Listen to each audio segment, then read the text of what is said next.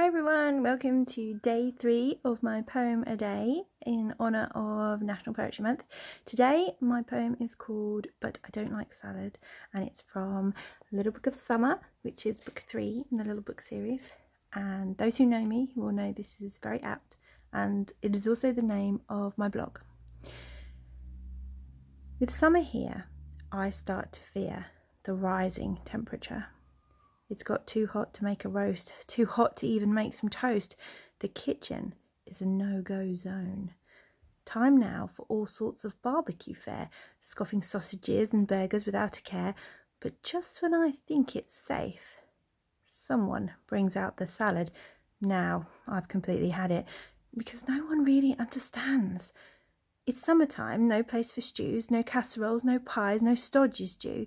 Instead, it should be lean, mean and green.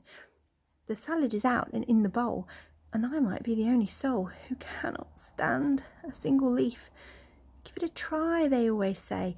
You might like it made this way, but I cannot bear a single strand. Don't let it touch anything on my plate. I really can't think of a more terrible fate than having salad for my tea. I hope you enjoyed that poem, and hopefully, fingers crossed, I will see you tomorrow. Take care.